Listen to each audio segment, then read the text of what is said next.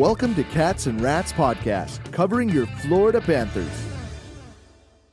Hey everyone, and welcome to the second episode of the Cats and Rats Hockey Podcast. I'm your host, Kirby Lupo, alongside my co-hosts, Nick Levine and Cody Stevens. It's a little cold right now up here north of the border, so I'm trying to stay warm, but the Panthers are hot on the ice right now. They've won 7 of their last 8.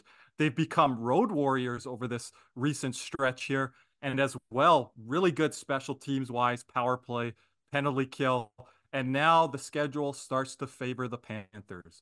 All these games in the Eastern time zone. They don't leave the Eastern time zone until I think the next game maybe in March against Dallas.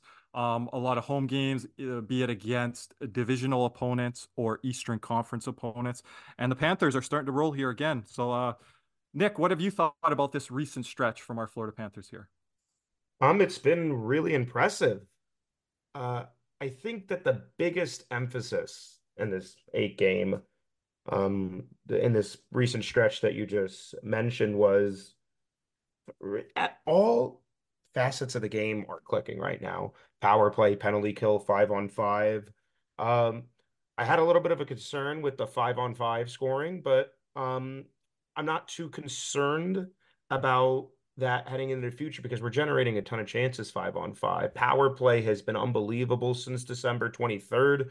We're second in the NHL in the power play. The penalty kill outside of that one off against Minnesota. Mhm.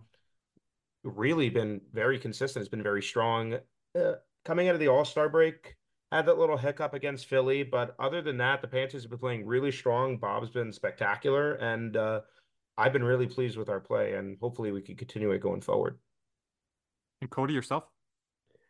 I mean, this stretch for Florida has been extremely impressive. I mean, defeating some really tough teams, Colorado being one.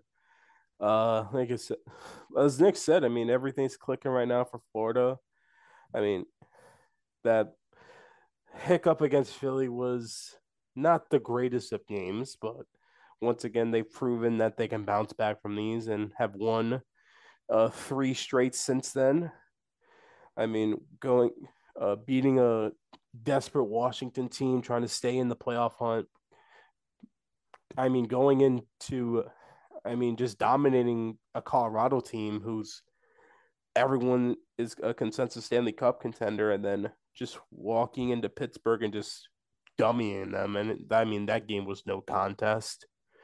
I mean, Florida just continues to be one of the best teams in the NHL, if not the hottest team right now, if outside of maybe the Edmonton Oilers, but everything's going well for them right now. Yeah, and like you guys both said, I think, if you look at this team individually, or even collectively as a unit, as, Paul Maurice often comments on, I think that's a change from Paul Maurice from his time in Winnipeg. I used to hear a lot of his press conferences and him talk about Mark Scheifele and Blake Wheeler. And it wasn't as much as him standing up for the leaders in the room. I think it was him fighting the Canadian media and protecting, his star players.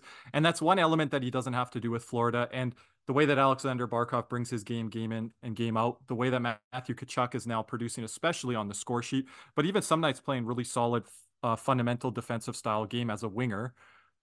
He's not having to stand up for those guys in the room, and the way that Bobrovsky has been playing net here, the NHL, star of the week, and just different accolades that he's got here as an all-star of late in this first half of the season.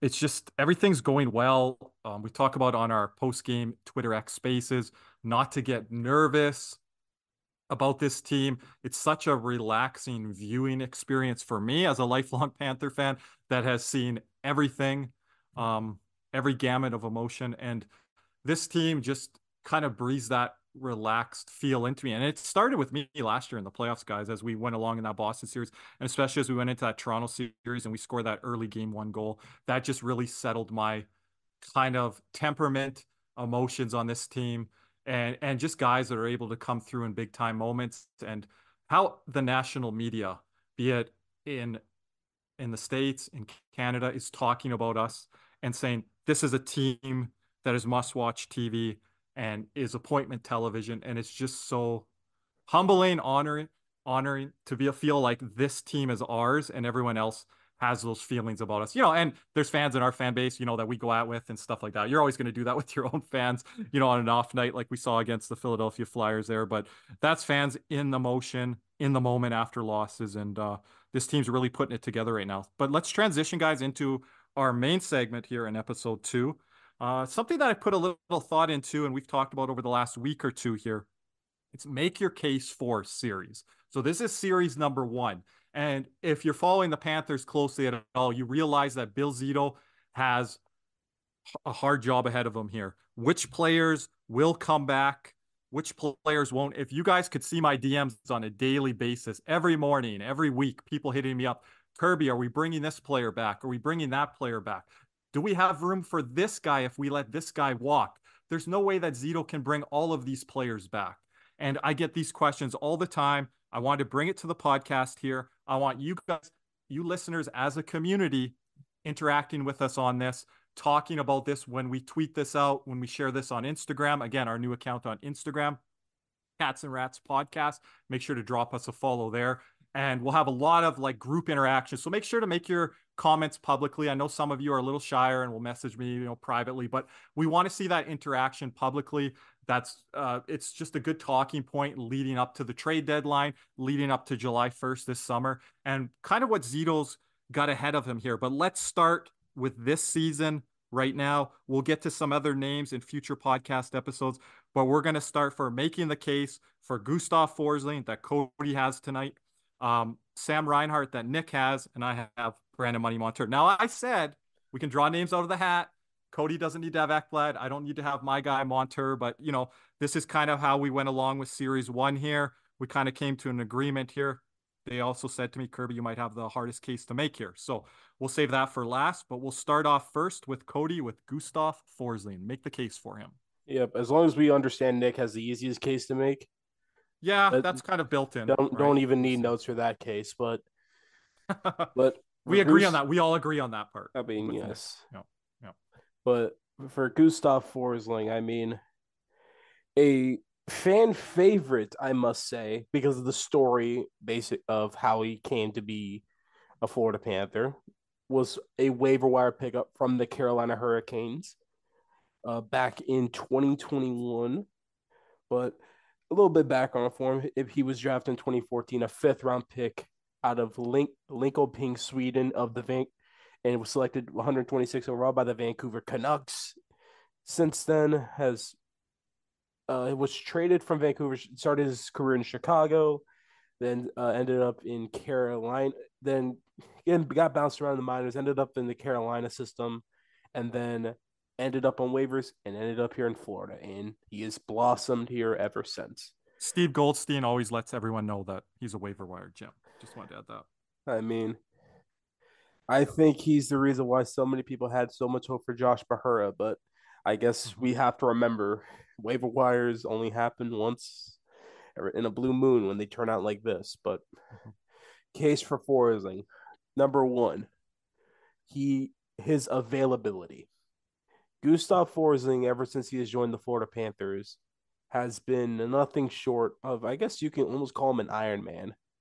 I mean, I believe it was in the 56 game season, he played 43 games, which was the most games he's missed. And he's only improved since then. 71 games played in the President's Trophy year, only 11 games missed. Then didn't miss a game last year, has missed 1 game this year, but that was due to paternity leave. So no injury there.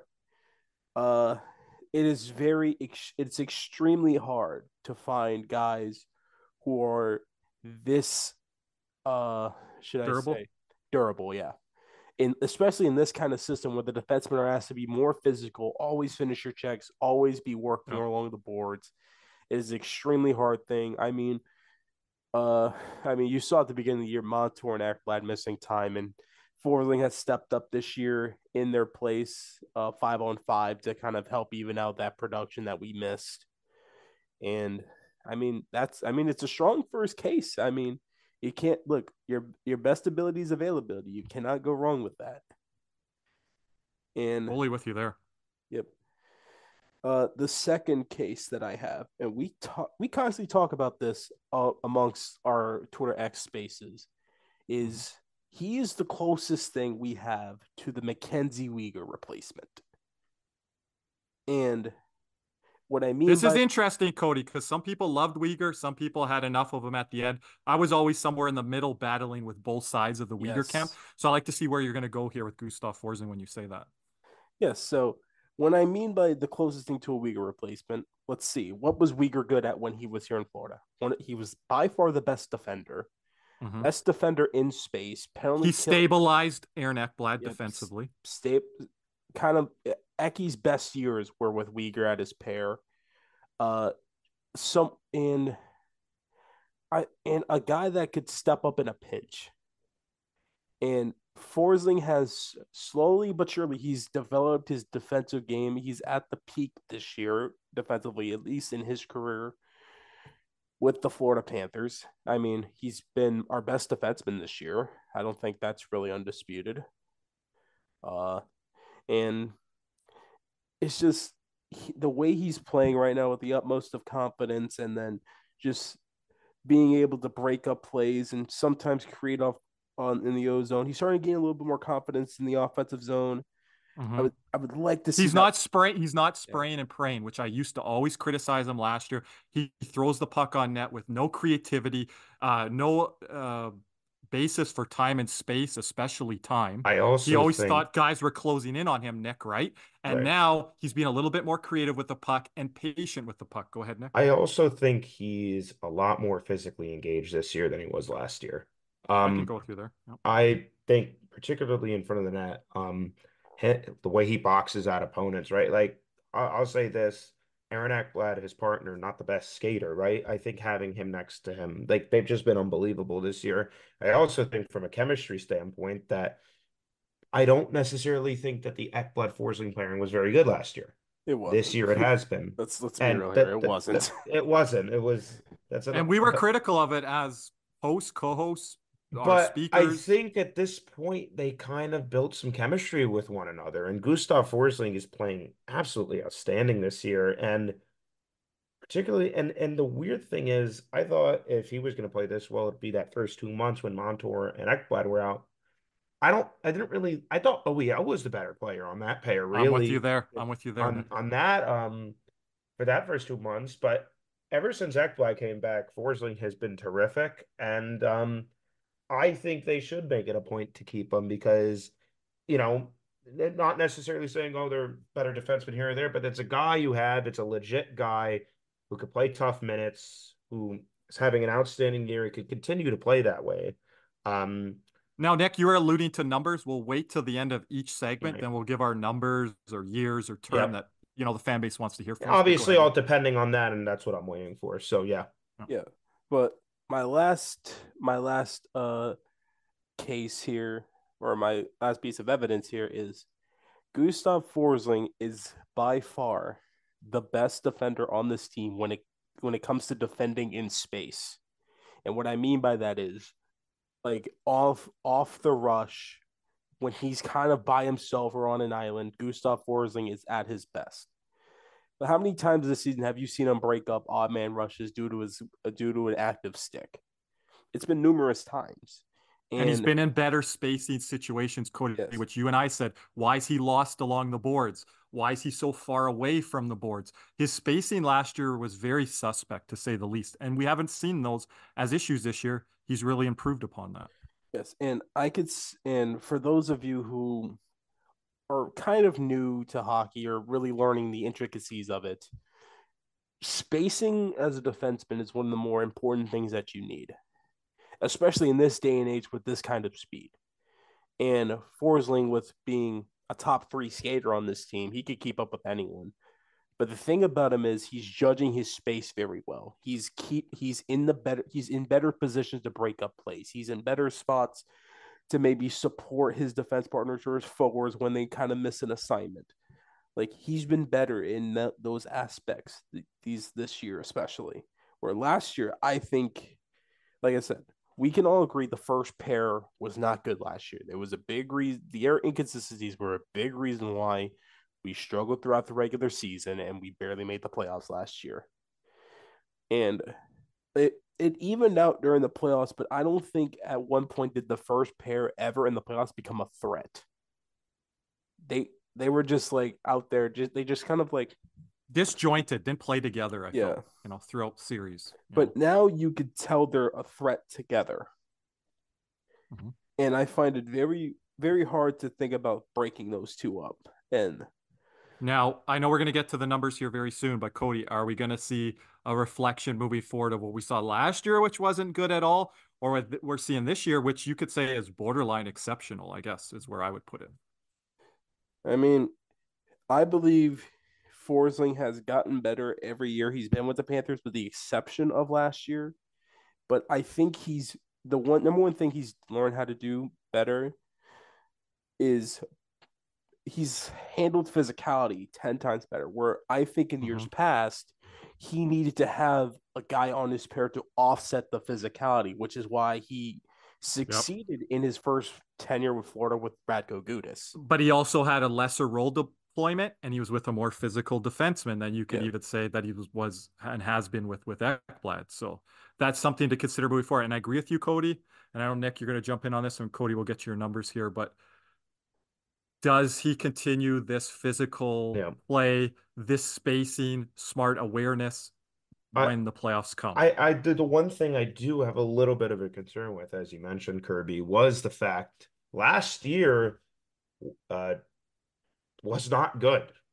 It wasn't. And if you give this guy a long-term deal and he goes back to playing, not even the way he was last year, but I think the way he played, like, for example, the President's Trophy, that's not really going to cut it if he's a first pairing guy. If he's a first pairing guy. Now, obviously, he wasn't getting the minutes and the line assignments then that he is now. But I do think that if Gustav Forsling is going to get a big payday, he's going to have to continue playing like this, similar to this. I'm not going to say he has to be as good as it, but he has to be around this level, because that's if we're going to invest long-term money into this guy, this is what we're going to be expecting. Because he's going to get extra dollars now, and maybe an extra year or two, which Cody's going to give his prediction. Yep. So go ahead, Cody. I'm interested on this. Right now, if I were to give Gustav Forsling, I am at 4 or 5 years, you give or take, but I'm at between 5.5. Like, I'm about 5.2 to 5.7 in that range right now. Interesting. Okay. And again, we're doing these predictions after the All-Star break. People listening back to this is after the All-Star break, a full half season under our belt here. And just to give you some names of some guys that are in that pay scale. Shea Theodore is at 5.2. Eric Trenek's also at 5.2. Brady Shea, 5.25. Jacob Slavin, that's a good one. 5.3. Adam Pelech, 5.75. I heard from the Islander fans, Pelech's game's falling off a bit, but go ahead. That could be due to the fact that they're overplaying him, but hey, who am I? Esa Lindell, 5.8. Neil Pionk, 5.87. That's a good one. And then different style of play. Pionk's more of a physical guy, but their deployment can be similar at times. But Brady Shea, I think, is a really good comp to Forsling. He's a bigger guy, but I think they play similarly. Where I think with Shea being bigger, I don't think he's as physical. But I think that is probably around where I would give Forsling. I understand he's having a great year, but once we get past those names, we start hitting and some of these guys signed extensions since then, but this is the number they're at. Rasmus Dahlin at $6 million. Then you get to Ryan Pulock for the Islanders at 6.1. Josh Morrissey at 6.25. Travis Sanheim at the same cap hit, 6.25. Our old friend Mackenzie Weegar at 6.25. Then Hampus Lindholm at 6.5. Then I'll end that at Ryan McDonough at 6.75. Yeah, a bunch of those guys are ahead of Forsling when it comes to me. Yes, for various reasons. Larger sample size, better hockey players have done it for a longer time. What have you? Yeah, and I believe if you start getting into that $6 million range, I believe you're you've lost the plot. You're kind of inching away from where I think he needs to be. Yeah. But yeah, Gustav Forsling for me. I'm surprised there, Nick. I'll be quick on those numbers there. But yeah, if we could get him anywhere from 5.2 to 5.5, sign me up now. I've been critical of Gustav Forsling's play, especially last year, but the season that he's having, 5.2 to 5.5, is very reasonable for the 4 or 5 years, I believe that Cody stated. If it starts to inch up towards 5.75, 6 million, 6 by 6, I'm personally out at that. Or I'm really like struggling to figure out what is Zito's direction here when the fan base says, oh, we can get Reinhardt on a sweetheart deal because there's no state income tax, which Nick will get later too in his segment. So when we start to get to those numbers, guys, I'm kind of out, and I'm on the record on my old podcast on Spaces when Mackenzie Weegar was looking at that 6.5, 7 mil number by 6 on the open market, which he never ultimately got to when he got traded to Calgary. I was out on anything really above 6 by 6 because, as again, the defenseman I'm going to talk about is around the same age as Mackenzie Weegar, and I was worried about age on the end of that back end deal and kind of how Weegar kind of disappointed us for 2 straight playoffs and critical mistakes at critical times. So again, I want to see what Gustav does in the playoffs, and then I can evaluate more from there. But I think Cody's very reasonable on that number. Nick, what's your number there? For me, I'm around what Cody's at. I set my absolute max on it. Like you said, getting to that $6 million range is kind of pushing it for me a little bit. I would say around the anywhere from 5 to like 5.75 for me would be I'm okay with. Anything past that. I'm like, okay, kind of could have maybe gotten an upgrade if you're going to pay him that much. So that's much as my thought process behind it. Cody, anything on wrapping up there on Gustav Forsling? No, Before we transition to Nick? Nothing that comes to mind there, but like I said, he's having an amazing season. It's just, I think if you put him around those guys that I just mentioned, I don't think it's that bad of a deal either way. Like I said, he's getting more than double his salary. He's only making 2.66 right now. So, like, it's getting the pay raise. And I don't see Zito going past 4 years due to his past contracts, but we'll see. Before we get to Nick and him making the case for Sam Reinhart, I just want to let everyone know and our listeners, our sponsor, CanesWear. Panthers fever is here. Are you geared up? CanesWear in Davie is the place for all of your Florida Panther needs. They have the latest gear for our favorite NHL team: jerseys, polos, t-shirts, hoodies, hats, and more. CanesWear has you covered. Stop by their store in Davie or pantherswear.com. Again, that's pantherswear, wear.com, for all your Panthers gear. So Cody just gave us his case for Gustav Forsling. We're going to go to Nick here right away, and he's going to make the case, and it's not going to be that hard to make the case like this Cody guy and I mentioned. freaking needs one, man. Cody and I love this guy. He's one of our favorite Don't Panthers. hate the player, hate the Dog, he's got guy. 40. We're not Okay, even so like... that ain't my fault. That ain't And my Nick, fault. in our pre-production meetings, Nick said, "Give me Reinhardt." I was like, "Oh, okay, Nick. All right." No, Well, no. anyway, Easy case. You're getting the I'll short take end of the stick next time. Yeah. okay. I'll take it from here. So yeah, I mean, Sam Reinhart, we obviously know, is having a terrific season. This is a guy that, as many people know, is second overall pick by Buffalo. This is a really talented guy, and not that he was a bust in Buffalo, but he never really lived up to that full second overall potential. Then he came to Florida, and he has been terrific since coming to Florida. I just a little bit of um details about his current contract. He's in the final year of a 3-year deal where he's making $6.5 million per year. He has 7 straight 20-goal seasons and already has 39 this year. He's got 3 straight 30-goal seasons, all with the Panthers. Ever since joining the Panthers, he's over a point per game. He's got 213 points in 212 games. He actually leads the Panthers in goals since joining the team.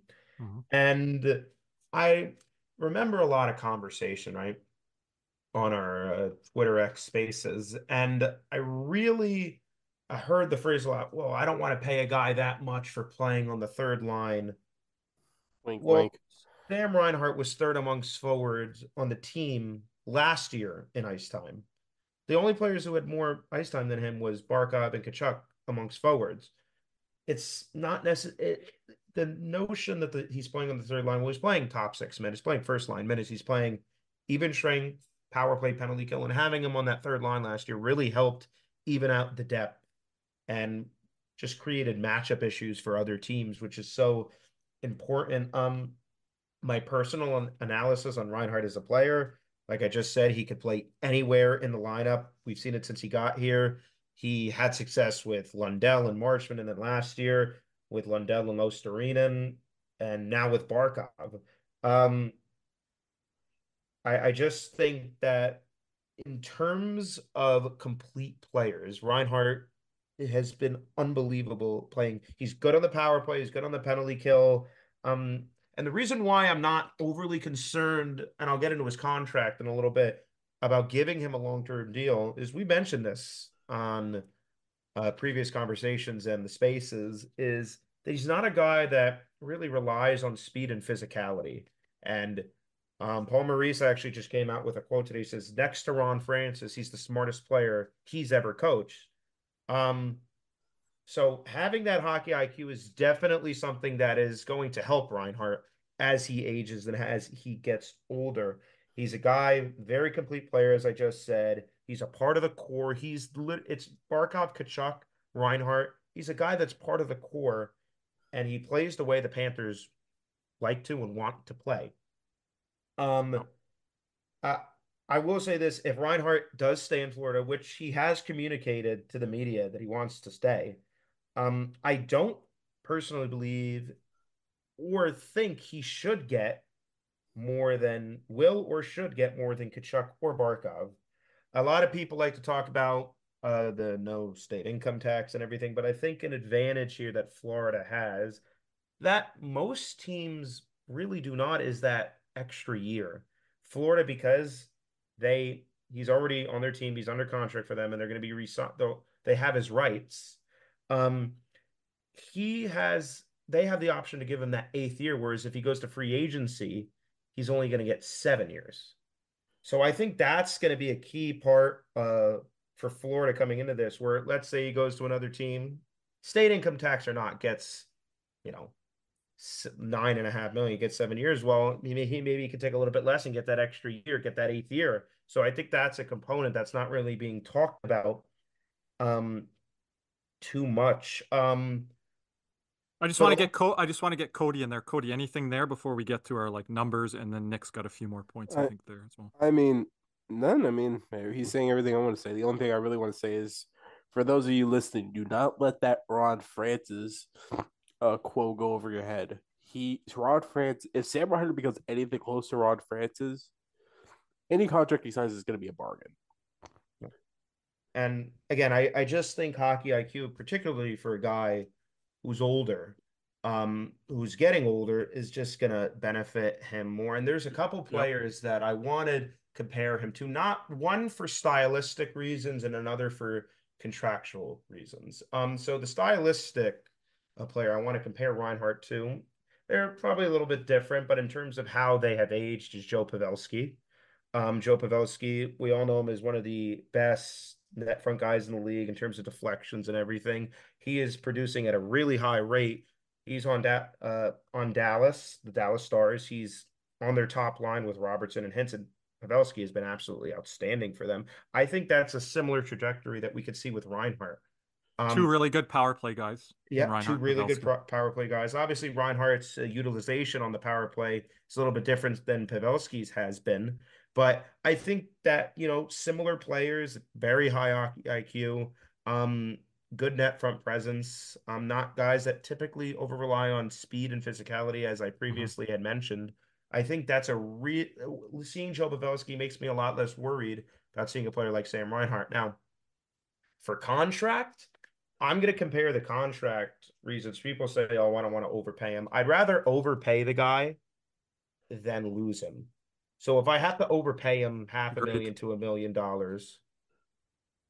if I have to overpay him $500,000 to $1 million, I'd rather do that than just lose the guy and have to replace his production, what he brings to the team and everything, because that's going to be very difficult.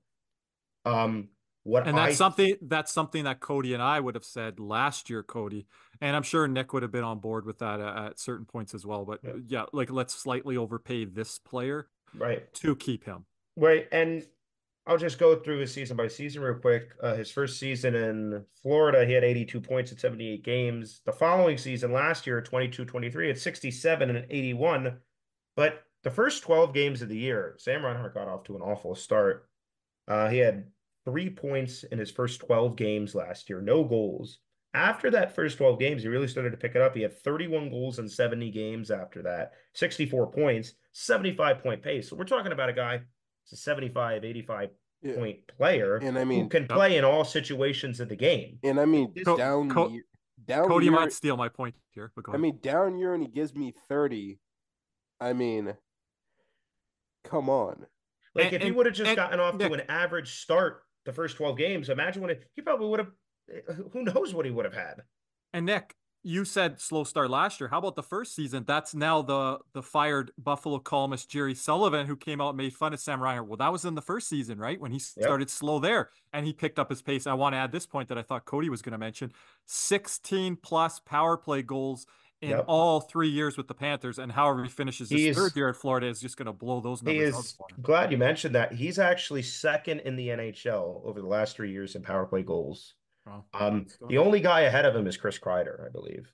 Oh, man. Uh, And Chris Kreider had a down year last year, yeah, especially yeah. when it so came to the power play. But Kreider had a similar year to what Reinhardt's having a couple years ago. I don't think it's going to be as good because Kreider isn't really the all-around complete player that Reinhardt is. But Kreider had, what, 50 a couple years ago? or excuse me, it's actually Kreider's numbers were ridiculous. That was over the last got that wrong. It's actually Leon Draisaitl, excuse me. That makes So more sense. that's Leon Draisaitl. So And he needs no introduction. yeah, so only guy scoring more than him on the power play is Leon Draisaitl. Yeah. He's ahead Well, of yeah, guys. if you got Connor McDavid setting you up, I think a lot of guys would be there. So Barkov might be there. again, Kirby he's could be ahead number of one if he had he's ahead of I got David good on hands. this line. I got good hands. So forgive me for that. I misspoke there, but You're not forgiven. Keep going. but ahead of guys like he's got 10 more power play goals than David Pastrnak.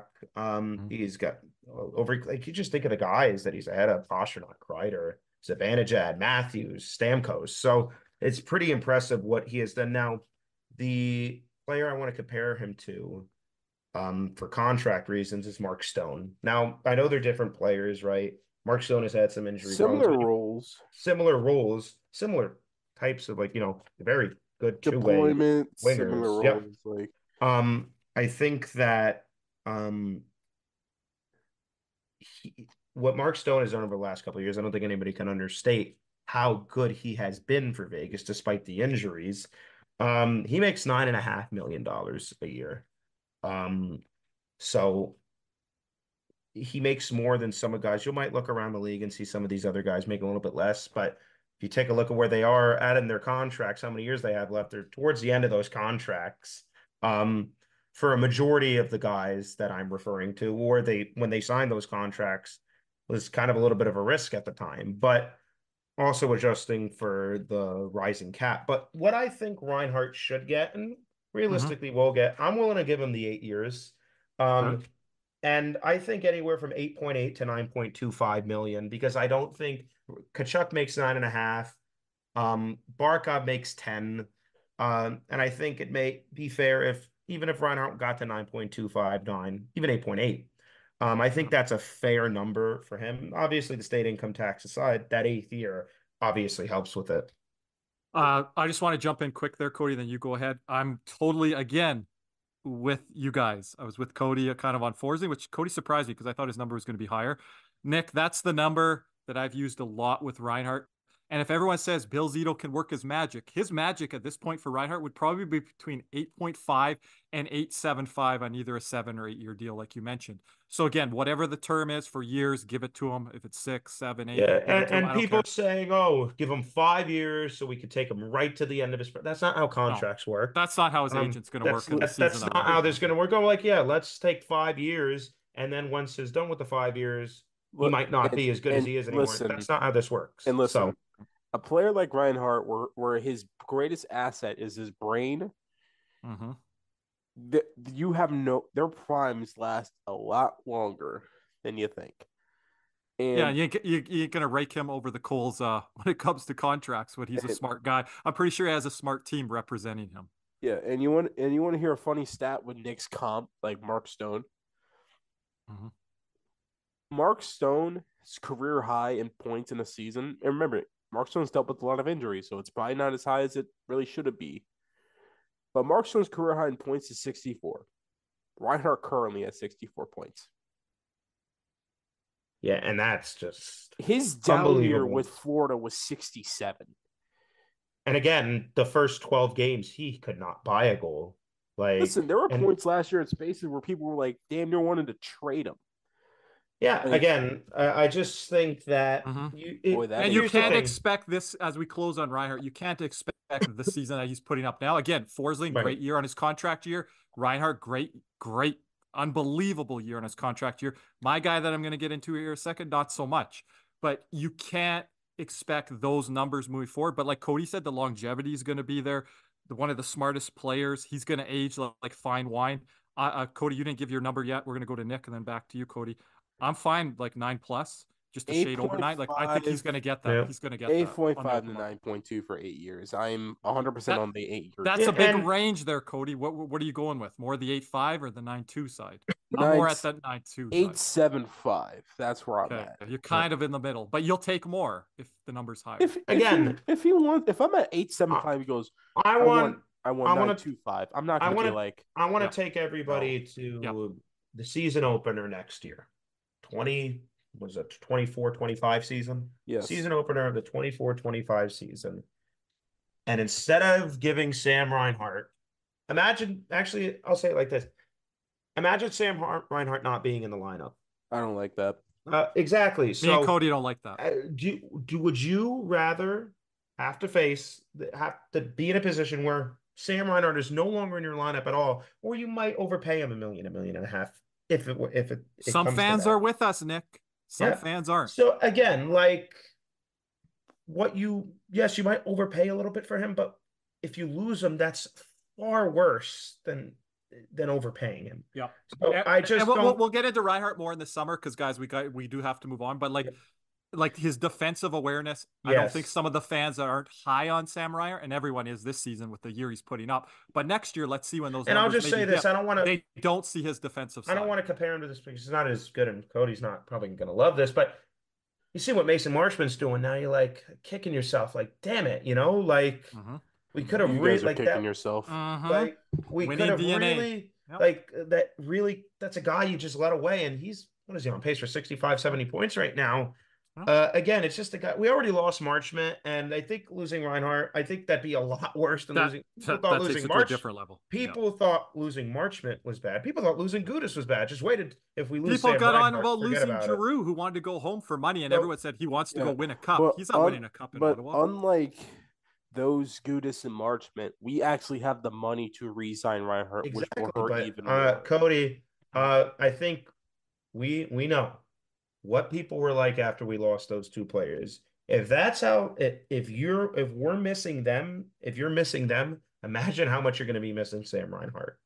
So I just think this is a no-brainer. I think this should be number one out of all the three guys we're doing. This should be number one for Bill Zito. I think we're all in consensus on that. So we saved the best for last. So anyone that hasn't heard interesting way to put it, but go ahead. That was with a little sarcasm because I do love Sam Reinhart. This is going to become a gush fest. Get ready. Sam Reinhart is part of the Kirby Ally squad, just like this man that I'm going to mention next here. So I love Sam Reinhart, but let's transition. Captain. Cody's got to add in all his little chirps. That's what he does to me in the post game, and everyone loves to do that in the post game when we bring up this gentleman's name. But here we go, Brandon Money Monter. Shout out to my boy D'Lo for that little nickname there. 29 years old. Everyone's trying to age him out. He's not 30 yet. He's not over 30. He's 29 right now. You know what else he is, gentlemen? Right-handed defenseman. Right-handed defensemen don't grow on trees, and they do get paid. So this is the point, in fact, that we could lose a guy like Monter because the market for a right-handed defenseman, whether it's a contending team or it's a bottom dweller team, they're going to look at that. That's what Radko Gudas was a right-handed defenseman, plays a different style, obviously, than Brandon Montour. But Cody and I said Gudas was going to be very valued commodity on the market. And that's the thing that I do worry about if we lose Brandon Montour. But let's not get there. Let's pretend, that he's staying with us. It's different scenarios here. I believe he's a secondary core piece, not a core piece, but a secondary core piece. I have Barkov, Kachuk at the top. You got Reinhart right there. You've got Verhaeghe there. And regardless of Montour's age, to me, he's a 5th, 6th, 7th, 8th option moving forward with this team, but also especially, guys, in a win-now window. If we were not in a win-now window, I'd be a lot more apt to walk away from him. But like Nick said about Reinhart, if it's a couple extra dollars here, an extra year on the end of the deal with Montour, even if it's got to be a buyout when he's 35, 36, I'm all for it. So again, he is approaching 500 games played. Players like Morgan Riley, who you admittedly better, drafted higher pedigree, he's about to approach game 800. Victor Hedman, number 1 defenseman in Tampa. Again, not comparing him to him. He's over 1,000 games played, not to mention all the wear and tear on his body through a lot of playoff grinds. Brandon Montour, as you mentioned earlier, Nick, and Mesa Marchment, this guy has kind of taken off in the second part of his career where he was playing in floundering systems, in minor league, different things like that. Not as many games on his body. And what does Brandon Montour do well? He skates beautifully. And I think that's going to age. Franchise record defenseman in franchise history last year, 73 points, 16 goals, 57 assists. Last year's playoffs, 21 games played, 8 goals, 5 assists, 13 points. He had 8 points in 7 games played against the NHL's best regular season team in NHL history in the Boston Bruins. He scored 5 goals in that series, 2 in game 7. The first goal of the game and the game tying goal. You cannot bring in players to replace that and say, match that moment of Brandon Montour. Be a big game player. Be a big time money player. Now, Cody and Nick, you'll say small sample size, and I'm totally with you there. Slow start to this season, the off-season surgery. He hasn't come out like Forsling has and like Reinhart have on contract years. That might save us when we get to the contract numbers. You gentlemen talked about ice time. I am huge component on this. You can't plug and play someone for Brandon Montour. And this is one of my main emphasis here. And this is a 2-year sample size, not only last year, but this year as well. He leads this team in ice time under Paul Maurice. Since Paul Maurice has become coach of the Florida Panthers, Brandon Montour is number 1 in ice time on a season that he had franchise record and a season this year where you can argue he's been underwhelming. 24 minutes and 8 seconds last year. This year, he's at 23 plus. So a little bit under where Nick likes to see that deployment, not as much minutes for guys that's going to wear them down. So he's kind of under a minute from there, but he's still getting all the PP1 quarterback time. He's had that under both seasons with Paul Maurice. Paul Maurice has unlocked him. He talked about in training camp last year, I thought this guy wasn't working hard. And that's what some of the fans are critical of him this year. But Paul Maurice knows I could throw this guy out there and he never gets tired. And he kind of realized that through the first training camp, which again, our former coach, Andrew Brunette, submarined him, didn't see these abilities in him. And this is something that I spoke about like 2 seasons prior when Ekblad went down with an injury and Bruno gave him that initial bump, but then he didn't follow that through even into the playoffs that year. And Brandon Montour was putting up points with in that Washington series, but he was kind of underutilized and, demoted. He had those different defensemen that Cody's talked about. So again, the guy's currently making $3.5 million. That is a bargain. Everyone is talking about Brandon Montour this year like he's making $6-7 million. He's not. He's still on his deal of $3.5 million. Now, we're going to have to look at what we're going to pay him. Reports have been out there, the 7x7. I've never been big on that number. Obviously, that number is going to probably drop from what he's doing right now. But to me, and people laugh, but he has young legs. I don't care about the age. He skates perfectly in today's NHL. He is the perfect defenseman for this era of NHL. And when you have a guy like Gustav Forsling, you're like, well, we can lose a guy in Brandon Montour because we have Gustav that could skate well. You don't want to give that up.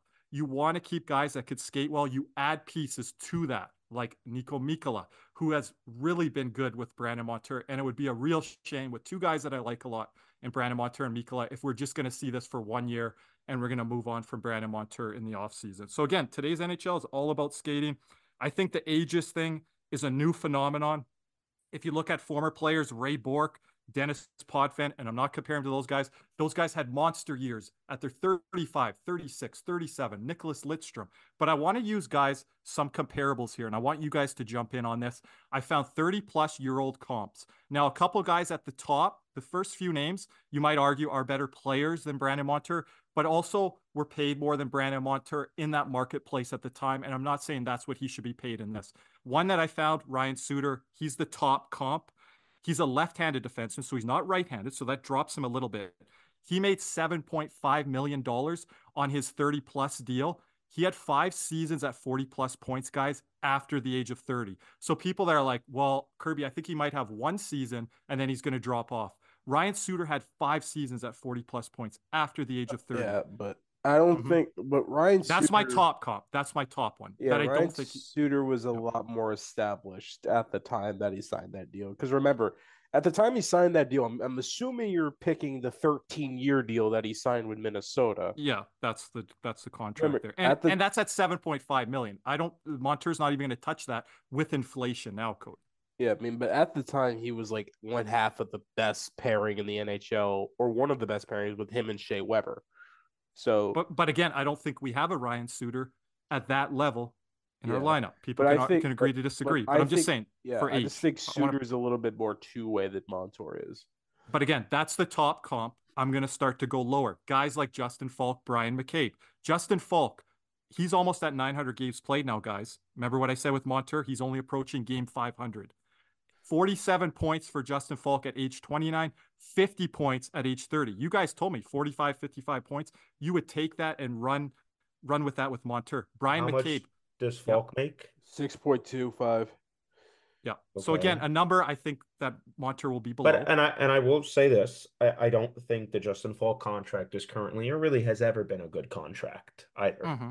So I think that's another. But that is also kind of revisionist history there as well. Yeah. Probably at his best, people were thinking of what they thought of Brian Montour last year. Brian McCabe, his game really fell off at the end of Toronto. He came to Florida at 34 years old, 43-point season. He was playing, Nick's not going to like this, 23-20 of ice time. He was quarterbacking the power play. He wasn't in his prime at that point, but he still put up productive seasons on a, average to fringe kind of playoff team with the Panthers, who didn't end up ultimately getting over that hump into the playoffs. But I think they were right around that bubble. That's the year I think that they lost in a tiebreaker. Some other names, Wisniewski, 68-point season at 34 years old. He played 883 games in the NHL. Mark Streit, he started in the NHL at age 28, guys. He had 6 seasons at 40-plus points after the age of 30. Robert Svela, we're going way back in time, but for the OGs out there, 49-point season at age 31. He had a 45-point season at age 34 with the Leafs when people thought he was kind of all done. This is a name that I talked with Cody off the air.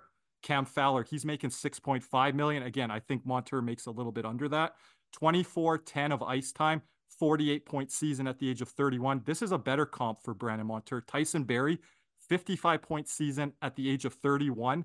He also had 31 power play points in that season. And that's kind of where Montour is maybe over time becomes a little bit more of a specialist. But again, guys, with his skating, I think some of these guys he skates better than.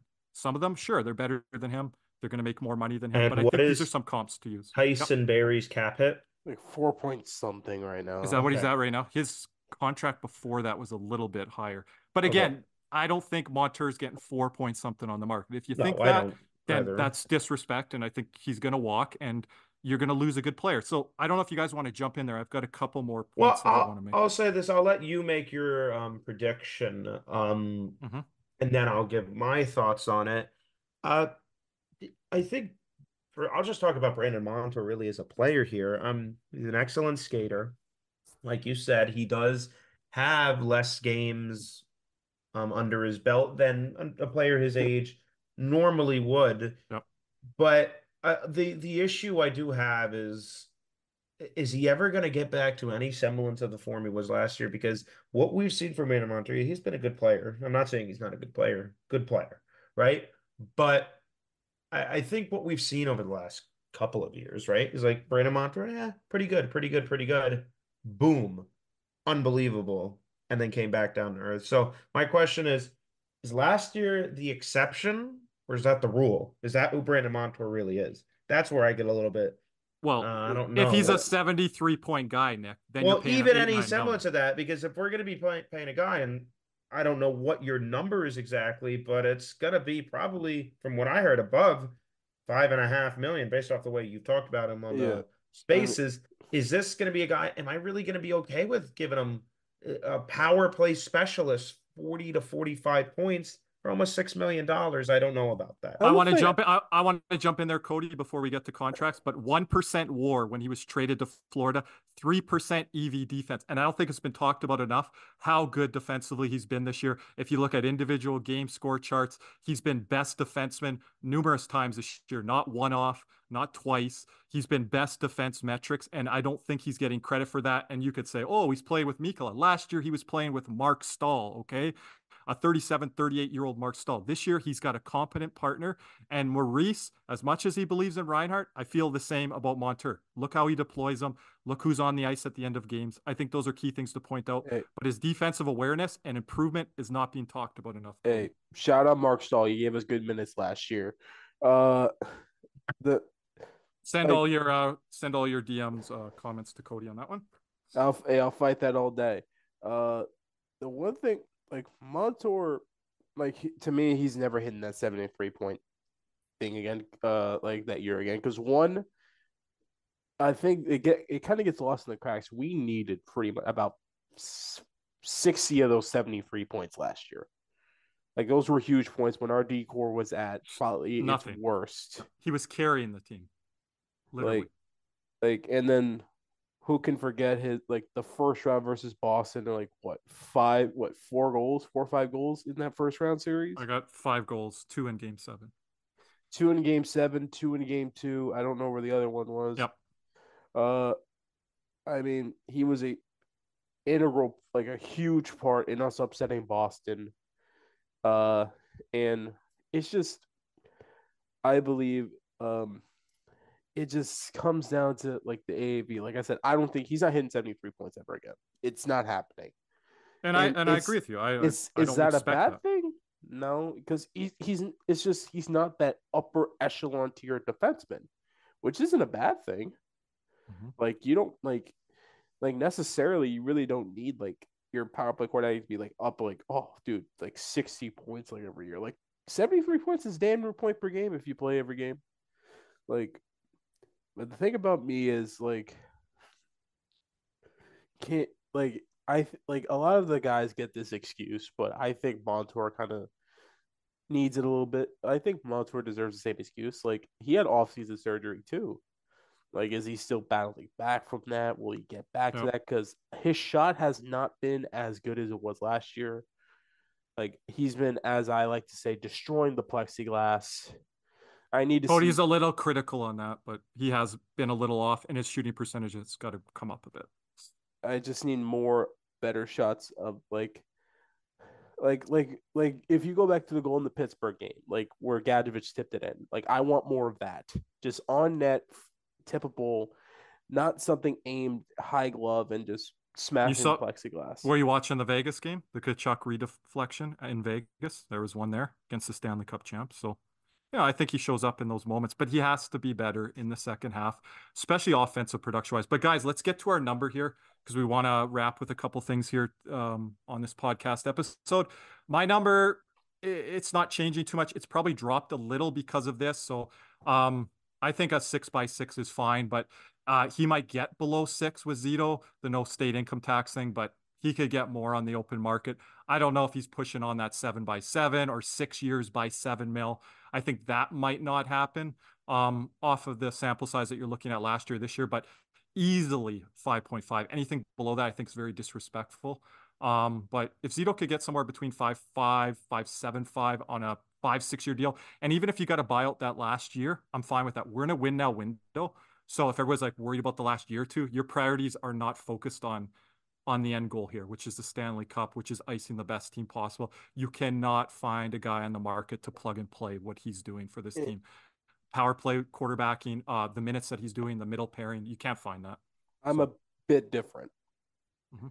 Uh, He might be a little bit more valued into Forsling because I believe like power play is a little bit more meaningful to a team now than penalty kill. But 6 is pushing it for me once again. Yeah, I agree with Cody on that I need point. more consistent play if I'm giving him 6. Yeah. Like right now, I'm at 5.3 to 5.8 for 4 years. Yeah. Once again, I'm at that Where are 4 you year closer limit. to? Five? You're too big of marks. 5.3 or 5.8. Where are you closer to on the record? I guess I'm closer to 5.8, but I'm not going above 4 years.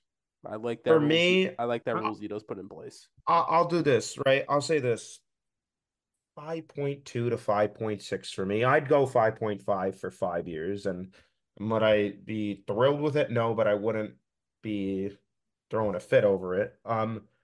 Five five, kind of borderline that he maybe walks. 5.5 for 5 years. I think that's fair because I I just don't think you can it limits the point. Like, I'll ask you this question, Kirby. What cap hit, like if he had gotten re-signed this last summer, what would he have gotten? What do you think he should have gotten?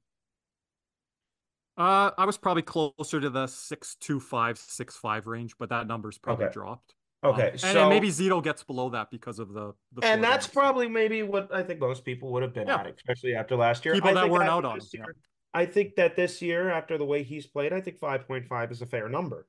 So he's Um, lost. He's lost about 750,000, a million. yeah, and that's just It's just a the way it consistency is. thing. Yeah. The consistency. Because here's the Five thing, right? five, you're starting to push. I think, and I know I have to take the adjustment and everything, but I think when you get to 6.5, 7, those are like legit top pairing number 2 defensemen. And I know Brandon Montour plays a lot, but he doesn't play necessarily in every situation. He's a lot of time on the power play. He's a great puck moving defenseman. He plays a lot of important minutes, but in terms of penalty kill and maybe the final 2 minutes defending a lead, that's where maybe that extra 750,000 to 1 million, 1.5 million would go if he had been a little bit better in those areas. I still think he's a good defenseman. He's a great skater. Probably, I think the way he skates, I think he's especially last year was our best skating defenseman. And he was paired with our worst skating defenseman last year. But Smart I think, pairs. yeah, so I Yep. think that 5 years, I'd be okay with 4 or 5 years, around 5.3 to 5.7, anywhere from that range. I'd be okay Okay. with 5. Yeah, you guys have a bit of a gap, and I understand your guys' perspective too, and of course I'm higher on the player as well. So, but yeah, that's kind of wrapping up our make the case. We'll make sure to have more of these series, guys, before we go tonight. I'm going to briefly get this in. We'll spend more time on this on future episodes, but starting now through March 8th, if you follow me on Twitter X Spaces, myself and the community will share names that we're targeting in the trade deadline. So, guys, we're going to be very quick with this. But one of my names that I've written about, and I can send it to you out there, community, if you haven't read it yet, is Mike Hoffman, former Panther specialist winger who can play on the power play 1 and inside the top 9. Hoffman's career high scoring years were 36 goals and 29, and power play scoring was at 17 goals and 11. Hoffman has been part of some of the bottom tier power plays since moving on from Florida in Montreal and San Jose. And I think, he's a guy that can bring those numbers up. Now, since I wrote that article on January 22nd, Panthers power play numbers have been going up, up, and up. So, and again, trying to find a guy on that Kirby third Twitter line. bump in the other direction. Sweet. So, again, a guy that, at 34 years old would be strictly, I believe, a rental at this time, but has, just like I mentioned with Brandon Montour, I think Mike Hoffman still got some good hockey left in him and can be a potential trade target option. I know, guys, you're going to share some names as we go along here. Nick, do you have one very quickly here before we wrap? Yeah, so I know a lot of people are talking about the top 9 forward, which I believe is the biggest need in this Here we go. trade deadline, but I using this to promote my Nick Sealer propaganda. The guy is really good physical third pairing defenseman, can play 16 and a half, 17 and a half minutes a night towards the top of the league and block shots. He's affordable. If Philly is willing to trade him, I think a second would be a little rich for Sealer, maybe a third or a fourth I could see. But this is a guy that costs less than $800,000 cap hit you could get for a third or fourth round pick. And it just improves your bottom pair. Why wouldn't you do it and then move Kulikov down to the 7? Just gives you extra depth, gives you a better bottom pair. And again, like I said, what Vegas did with the minute allocation last year, more evenly distributing the minutes amongst their defensemen in the Stanley Cup final last year. That's kind of what I want to aim for. I think Sealer Yep. on the team would definitely help with that. Yep. Thank you, Nick. And Cody, we'll have some more names likely next time. I know you're gonna have one right up for me here. Yep. But right next before we year. go, Yep. one guy, Boone Jenner, maybe a little pricier on the market, but cheaper, $3.75 million cap hit, very versatile, can play drive the line, and knows Zito pretty well because old Columbus guy. And I believe Boone Jenner could be a very good top 9 forward for not even this year, but for next year. Yeah, that's interesting proposition with going forward with some of these names that are going to be strictly rentals versus maybe if Zito can lock someone in. But like we talked about, there's got to be money allocated to these names that we talked about here tonight on Make the Case series. So before we go here, I want to thank everyone in our community. Our first episode got rave reviews. Give us those 5-star thumbs up, whether you're following us on Spotify, Apple, or on YouTube, Amazon Music as well. And you could follow us on Instagram at Cats and Rats Podcast, and obviously on the Twitter X brand that we always go live after every post game. But we'd just like to thank my co-hosts here tonight, Cody and Nick. And let's go Panthers. Thanks, guys.